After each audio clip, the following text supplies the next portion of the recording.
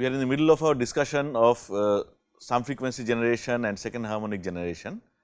We have studied the basics, leaving out most of the mathematics and most of the physics. So, we are trying to develop a user's perspective of this rather complicated subject matter. Now, today what we want to discuss is what are the issues that one needs to keep in mind when one wants to do some frequency generation or second harmonic generation, not with regular continuous wave laser light, but with ultrafast pulses. After all, the entire course is about ultrafast phenomena, and we need to be aware that it is important that we have to take care of certain parameters if you want to do nonlinear spectroscopy or even any nonlinear optical process using ultrafast pulses. It is not as if you can take out a nonlinear crystal from anywhere, say your millennia is broken, the continuous wave diode pump solid state laser, maybe you have a millennia that has gone bad, you take out that some frequency well a nonlinear optical crystal from there and you think that you are going to use a femtosecond pulse using the same crystal, it will not work. So, today we are going to learn why it will not work and what is it that we need to keep in mind if we are going to do second harmonic generation, some frequency generation, so on and so forth using ultra short pulses. But before that, let us do a quick recap of what we have learned already. We have learned that this is the expression for the intensity of second harmonic light. What are the factors there? Of course, the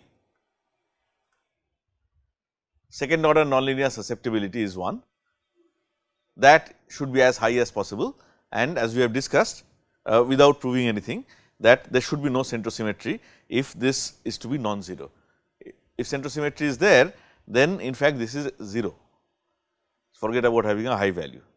Secondly, we said that it is better to have a large value of I0, provided I0 is not so large that there is material damage in the crystal. And finally, we worked with this term sin delta k L by 2 divided by delta k L by 2 whole square, where L is the length of the crystal and delta k is the difference between the k vectors, which boils down to difference in momenta of the combining light, right. And of course, since it is sin square theta by theta square, it is going to have a maximum at theta equal to 0. So, we will come back to this expression shortly, but what we said is that first of all L is limited by coherence length. We achieve delta k equal to 0 by angle tuning. We are going to expand, we have discussed it and we will do a quick recap in the next slide. And we talked some about the polarization of the second harmonic being perpendicular to that of the fundamental. And again we are going to do a little more detailed discussion about that. And this is what we had discussed in the previous module in very great detail, but once again not doing any real math. So, what we learned there is that there are two things that are important here.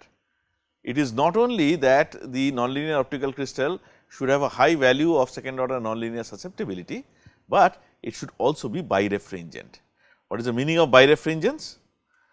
The meaning of birefringence is that when light enters, polarized light, it should split into an ordinary ray or O ray with the same polarization and an extraordinary ray or E ray with perpendicular polarization. And the advantage of that is that you have crystals in which this refractive index for the ordinary and extraordinary rays are going to be different, right, and they are going to be different not only for the fundamental, but also for the second harmonic. So, we said that there are two kinds of crystals, negative crystals for which N0, NO, the refractive index for the ordinary ray is greater than or equal to that of the extraordinary ray, and positive crystals in which refractive index of the ordinary ray is less than equal to that of the extraordinary ray. And the other thing that one needs to keep in mind is that for ordinary ray, the refractive index is not dependent on the incident angle, whereas For the extraordinary ray, the refractive index is dependent on the incident angle. The polar plot for the refractive index of ordinary ray is going to be a circle, and that for extraordinary ray is going to be an ellipse. So, for negative crystals, this is what the picture is going to be, the one drawn in black. The circle, solid circle is the polar plot for ordinary ray, the dashed ellipse is the polar plot for the extraordinary ray. So, extraordinary ray polar plot is contained completely within the polar plot for the refractive index of ordinary ray. In positive crystals, it is the other way round, because here NO is less than equal to NE, whereas here NO is greater than equal to NE, all right. And then we said that let us consider a situation where the refractive index is less for the second harmonic compared to the fundamental. Then you get a similar set of circle and ellipse for the second harmonic, but they are going to be smaller in size. And then since we have an ellipse and we have a circle, we see that in this particular angle of incidence, the circle for the second harmonic overlaps with the ellipse for the fundamental, which means the refractive index of the extraordinary ray of the second harmonic is equal to the refractive index of the ordinary ray for the fundamental for that particular angle of incidence. And that is when the refractive indices are matched. So, phase matching is achieved, the conservation of momentum is assured, and that is when you get second harmonic generation. Okay. So, this is what we had discussed in the last module. I thought we will just recap once again, because it is not very easy, at least for us chemistry students to understand maybe. So, is there any question so far? Are we? Yes. The case of ordinary ray and extraordinary ray. Yes. Fundamental and some generation. If the refractive index is ordinary ray or extraordinary is very less, they will not cross the. But we are having. So, I think what he is saying is that if the refractive index is very small compared for the second harmonic compared to the ordinary ray, then maybe there will not be any overlap. If that is the case, there will not be any second harmonic generation. We will not get second harmonic generation in that case. There has to be an overlap, otherwise second harmonic generation is not going to happen. It is not enough to take a non-centrosymmetric material. Just because your material is non-centrosymmetric does not necessarily mean that it is going to be NLO active. Okay. So, in fact, very few examples of materials are there where you are going to get second harmonic. That is why they are so expensive, they are not so easy to make as well. Okay. All right. And then we said that it is possible. So, what are we doing? What happens when we change the angle of the crystal? Essentially, it is difficult to change the angle of incidence, because then the entire optical path will change. But if we rotate the crystal, then we essentially play around with the optic axis of the crystal and thereby change the angle of incidence without having to change the direction of the light beam. Okay. That is the trick. So, angle tuning, that is how it comes, and we said that it is possible to have crystals that are not uniaxial, but generally nowadays unless you have some very specialized application, there are plenty of good uniaxial crystals, positive or negative crystals, which you could use. So, generally one would use uniaxial crystal unless there is some compelling reason to not do so. And now I want to show you this table that you can actually find in Wikipedia. There are other ways of representing the same thing, but I like this table particularly because it introduces the terms that we are going to use in the next module when we talk about optical parametric generation and amplification. It introduces the terms pump, signal and idler. And why pump, why signal, why idler? The reason is historic. They are used like that. It is like SPDF orbitals. Why are they called SPDF and not ABCD? What is S? What is P? Remember, we are digressing a little bit. sharp, principal, diffuse, something like that, right. So, those are ancient terms which people have completely forgotten the relevance of. So, here also more for historic reasons, what we say is that this is basically a 3 color process, right. We are talking about some frequency generation, special case of which is second harmonic generation, right. So, we can say omega 1, omega 2, omega 3, right. So, what we are saying is the out of these 3 kinds of light, the one with the smallest wavelength is called pump. The smallest wavelength is called lambda p, p for pump. The one with the largest wavelength, longest wavelength is called the idler. Okay. It has nothing to do with laziness or activeness of the light, it is a name. What it means is, idler means out of the 3 beams that are there, idler is the one with the longest wavelength, that is smallest energy, and the intermediate one is called lambda s, S for signal. Okay. So, please remember this, highest energy is pump, intermediate energy signal, lowest energy idler. Okay. And also please do not miss the less than equal to signs. Sometimes it is possible that say idler and signal might have the same values. In whatever we have discussed so far, it is not very logical to say that pump and signal will have the same value, but idler and signal having same value, we have encountered that already, is not it? When does idler and signal have the same wavelength? In case of second harmonic generation, lambda I equal to lambda s, right.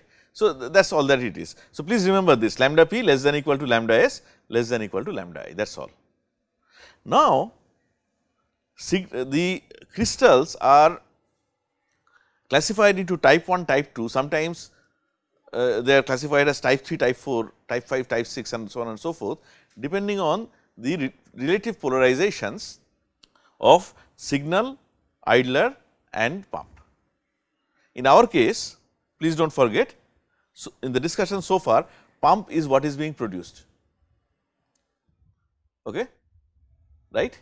What is the meaning of pump in the discussion that we have had so far? Pump means some frequency or second harmonic, right, that is being produced. So, what this means is that if you have a signal with 0 degrees polarization and idler with 0 degree polarization, they are going to give you the some frequency which will have polarization at 90 degrees.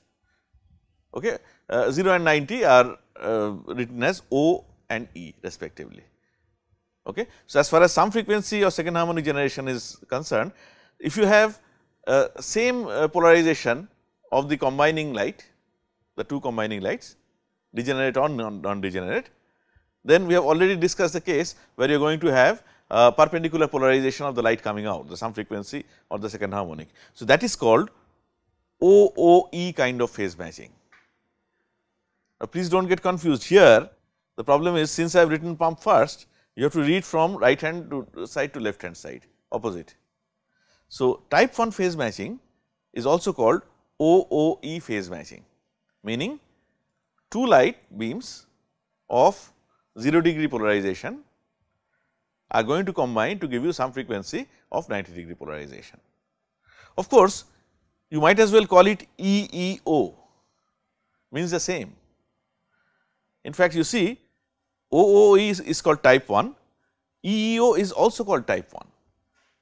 Only if you want to differentiate between the polarization of the incoming light, whether you want to specify that it is horizontal or it is vertical, then you call this type 1 and you call this type 8.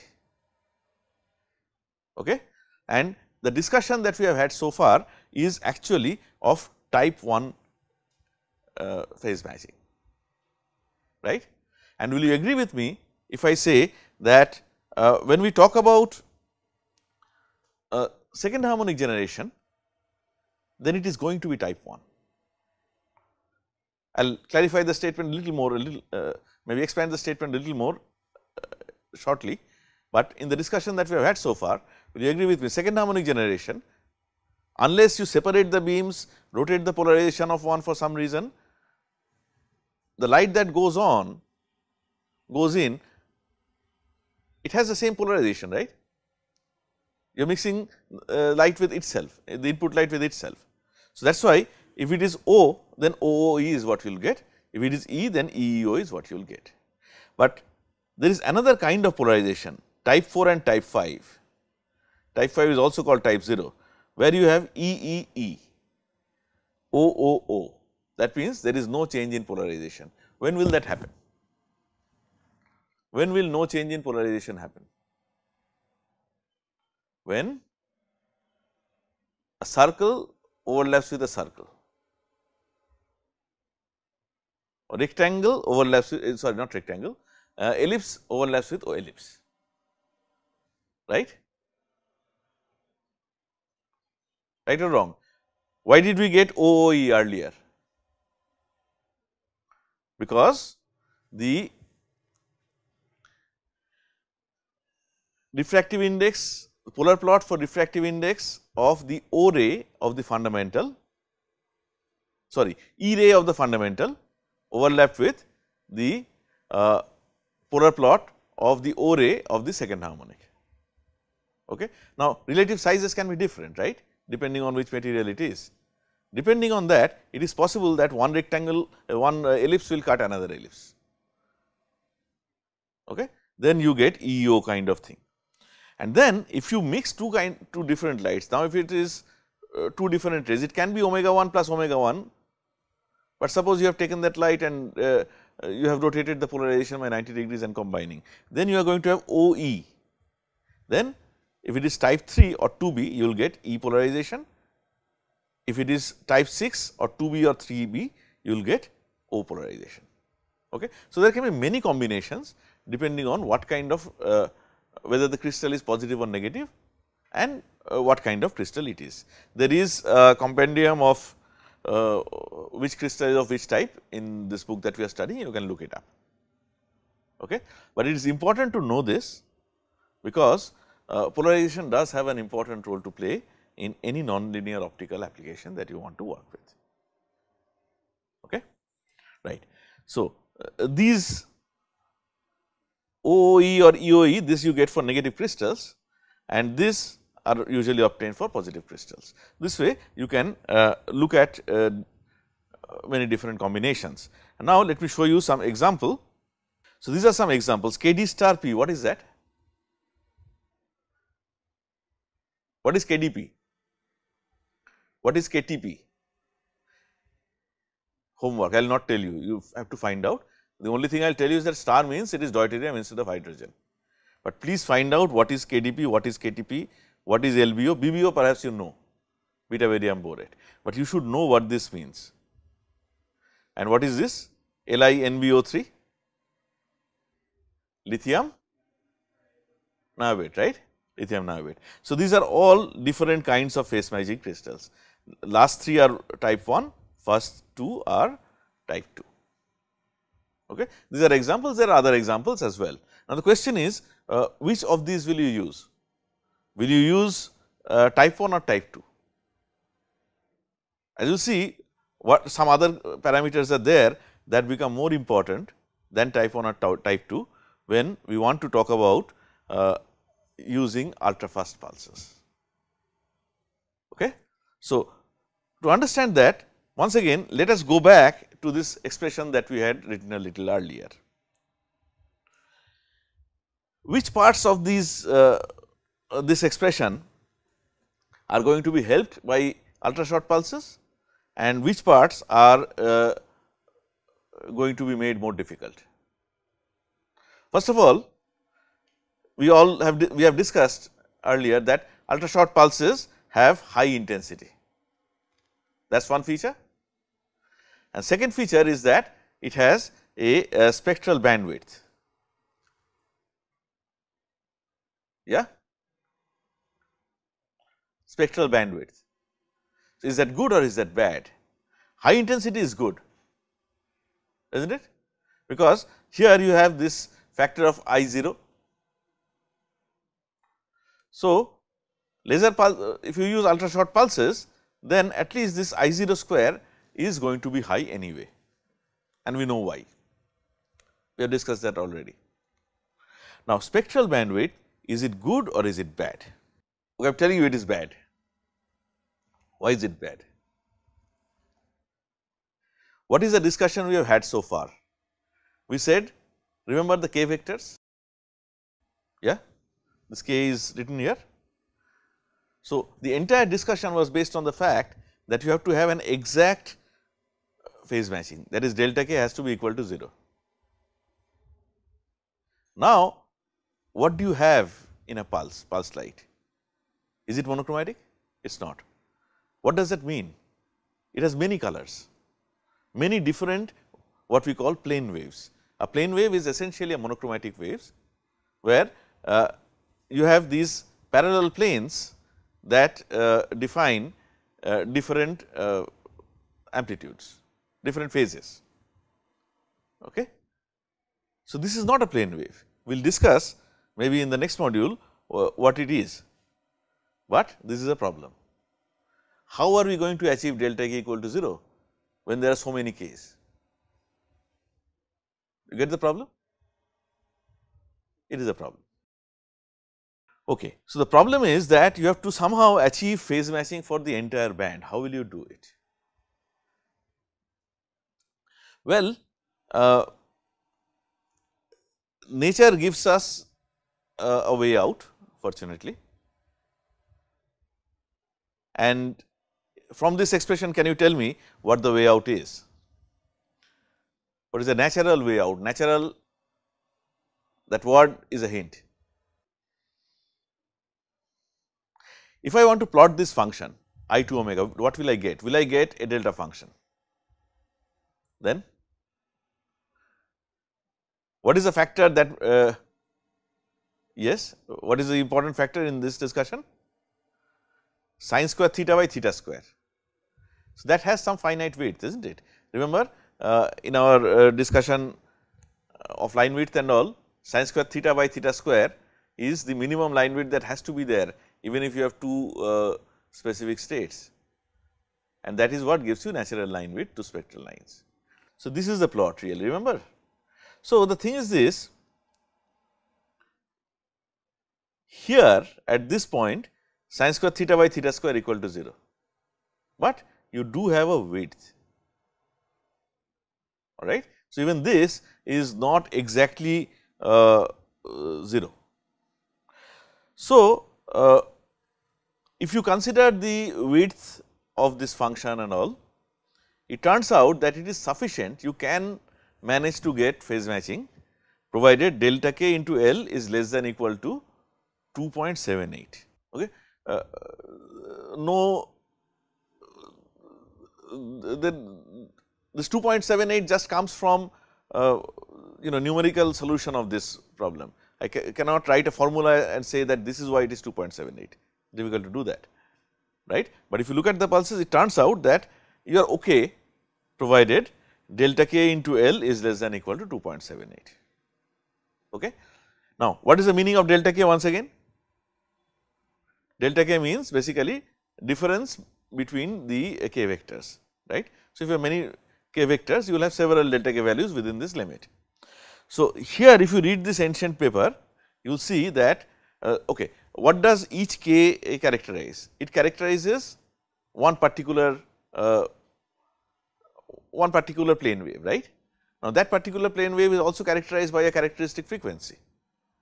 So, what this paper does from 1968 is that it starts from this delta k dot L less than equal to 2.78 and works out the expression for delta nu. The nu is something that we understand better, and nu is something that we work with a little better, right. So, we will not do the derivation, I will just show you the expression delta nu, where delta nu is nu minus nu 0. What is nu 0? The central frequency. So, delta nu minus nu 0 is only half of the band, right.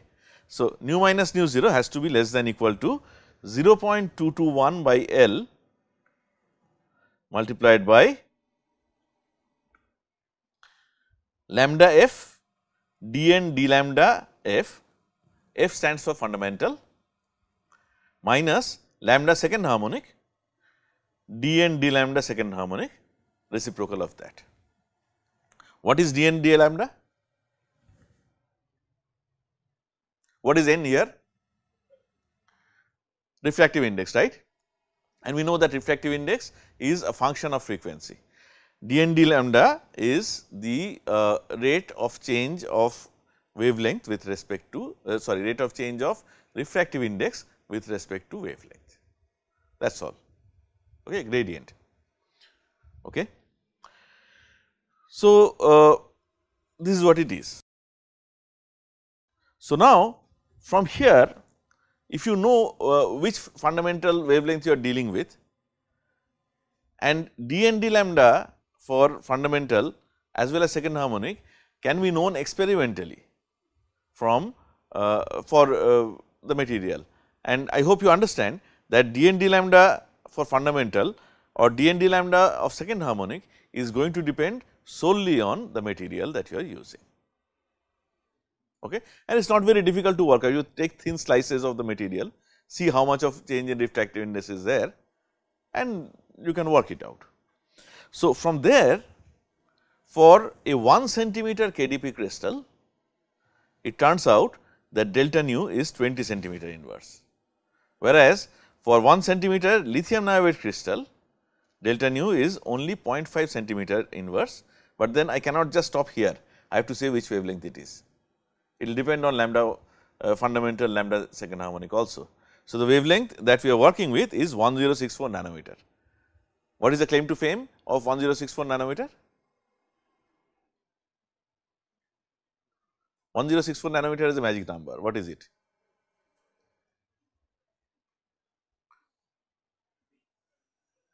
Yes? Is the fundamental emission of Nd:YAG, right? One of the most popularly widely used lasers, 1064 nanometer. You will recognize the second harmonic better, 532 nanometer. So, if I want to convert 1064 nanometer to 532 nanometer, which material would be better if I am using a pulse? Should it be KDP? Should it be lithium niobate? Let us close this module on this note. We will come back in the next module and we will discuss from this point on.